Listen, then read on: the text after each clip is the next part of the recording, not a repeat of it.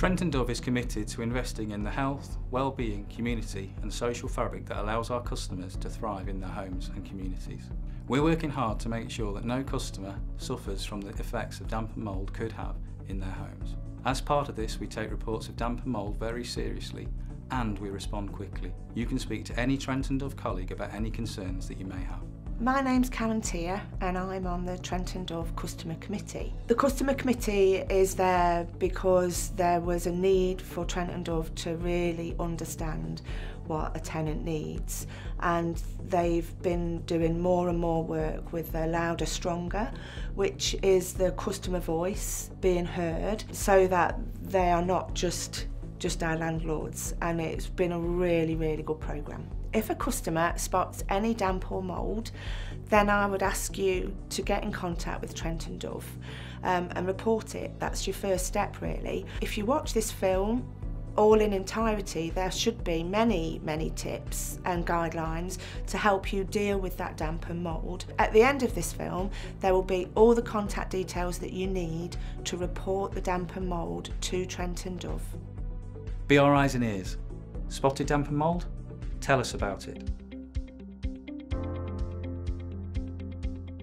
The most common cause of damp and mould in our home is from condensation. Condensation is caused when water droplets in warm, moist air make contact with a colder surface like a window, an external wall, pipework, and you've probably seen it in your bathroom mirror. Condensation is caused by everyday activities like washing, cooking, cleaning, taking a bath or a shower. As long as the condensation clears up quickly, it's not normally a problem. But if it's left, it can lead to damp and mould, which can be a problem in your home.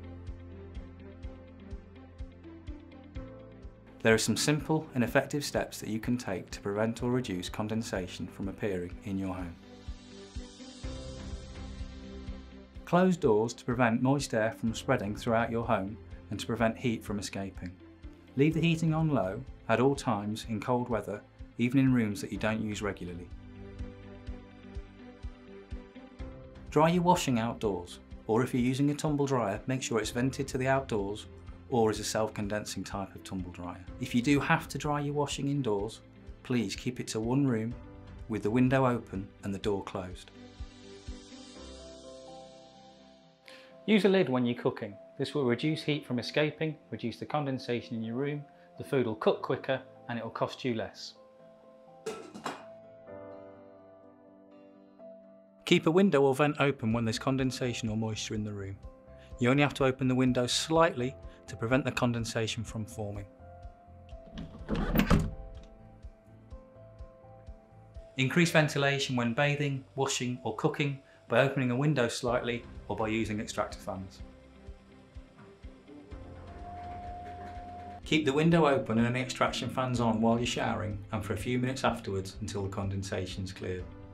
If you've got tiles or a shower screen, use a sponge or a squeegee to wipe them down afterwards. That will reduce the condensation and it'll take away those annoying streaks. Allow space for air to circulate around your furniture. Open your cupboard and wardrobe doors to keep them ventilated and to allow air to circulate.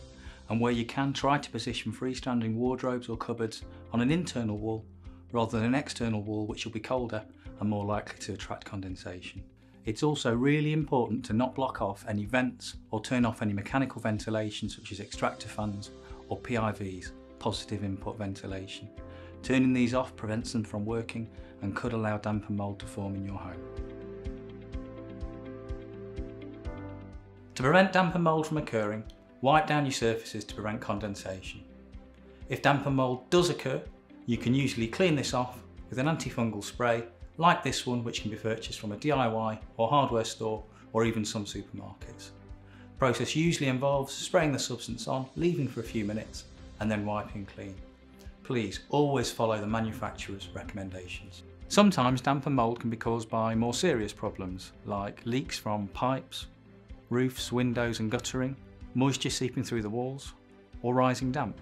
If you suspect this may be the case in your home, please let us know straight away so that we can investigate and put it right.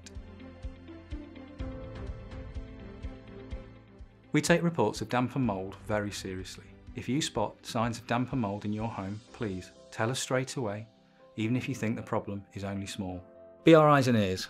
Spotted damp and mould? tell us about it. You can speak to any Trent and Dove colleague about any concerns that you may have. Please contact us in any of the following ways.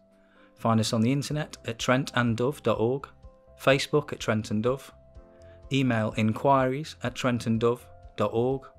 You can call us on 01283 528 528, or you can visit the Trent and Dove offices at Trinity Square, Horninglow Street, Burton-on-Trent. But please check the website for our current office opening hours before you travel.